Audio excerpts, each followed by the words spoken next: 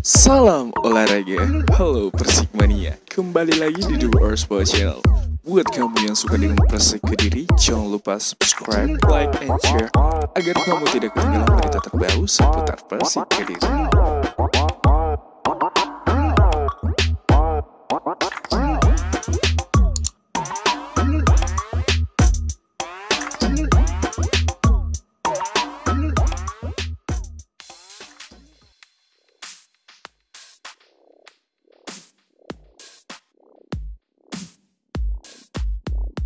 Deretan striker asing Liga 1 yang bisa direkrut Persik. Nomor 1 pernah juara Liga 1.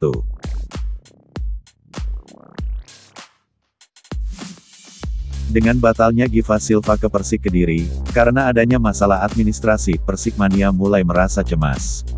Rumor demi rumor mulai bermunculan lagi. Kali ini, Persik Kediri sedang dirumorkan Joanderson de Jesus. Striker berpaspor Brazil ini, merupakan jebolan dari timnas Brazil U17. Namun, rumor tersebut seakan tidak disukai oleh para fans Persik Kediri. Mereka menganggap Joanderson bukanlah striker yang menjanjikan untuk memimpin lini serang tim Macan Putih. Bahkan, rumor gabungnya Marco Simic juga mulai berhembus kencang.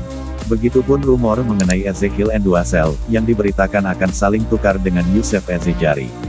Namun, di antara kedua striker tersebut, masih banyak striker asing yang bisa dipertimbangkan manajemen Persik Kediri. Berikut ini deretan striker asing part 2, yang bisa didatangkan Persik Kediri, untuk menyongsong Liga 1 musim depan. Nomor 5 ada nama Yevhen Bohashvili. Yevhen Bohashvili adalah striker yang di musim lalu bermain untuk Persipura Jayapura, dan berasal dari Ukraina. Striker 29 tahun ini sudah bermain di Indonesia sejak tahun 2019 bersama PSS Sleman.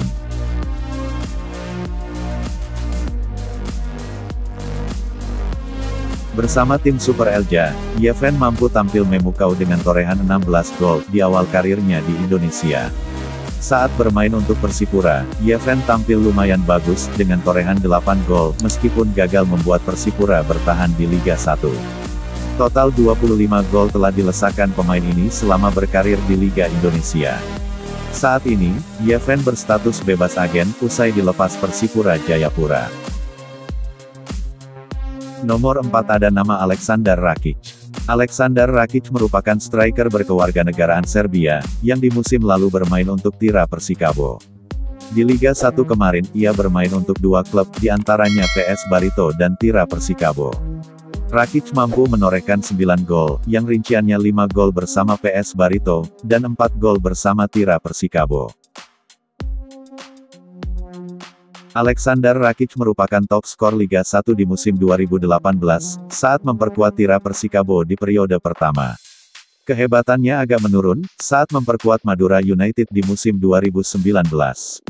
Namun, torehan 12 gol masih dibuatnya. Selama 5 tahun berkarir di Liga Indonesia, Aleksandar Rakic telah mengemas 42 gol.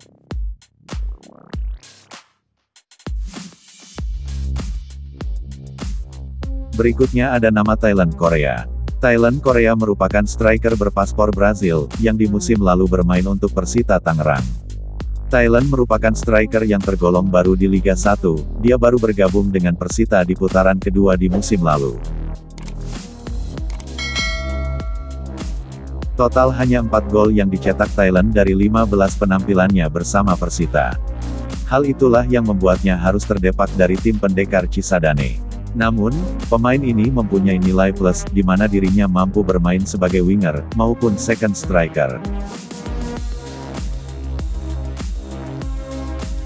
Nomor 2 ada nama Wander Luiz.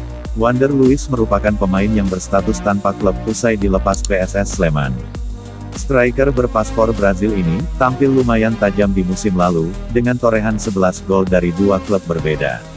Di putaran pertama, ia bermain untuk Persib dengan torehan 6 gol. Kemudian di putaran kedua, Wander Luiz bermain untuk PSS Sleman dengan torehan 5 gol. Wander bisa menjadi opsi pengganti untuk Youssef Ezzejari di Persik Kediri. Pemain yang berposisi sebagai target man ini, akan lebih mudah beradaptasi, mengingat dirinya sudah 3 tahun berkarir di Liga Indonesia. Menarik kita tunggu, apakah manajemen Persik tertarik dengan Wander Luiz.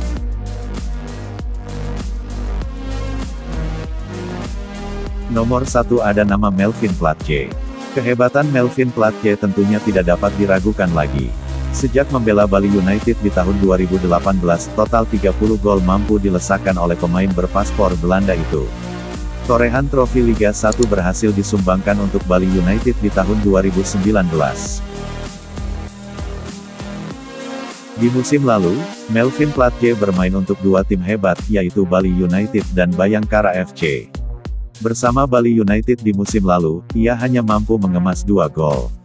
Sedangkan bersama Bayangkara, Melvin berhasil mengemas 6 gol, dan total 8 gol ia cetak di musim lalu. Namun, menjelang musim baru dimulai, Melvin dilepas oleh Bayangkara FC, dan sekarang berstatus bebas transfer. Itulah dia deretan striker asing yang bisa direkrut Persik Kediri Part 2 untuk Liga 1 musim depan. Menarik kita tunggu, apakah manajemen Persik berminat.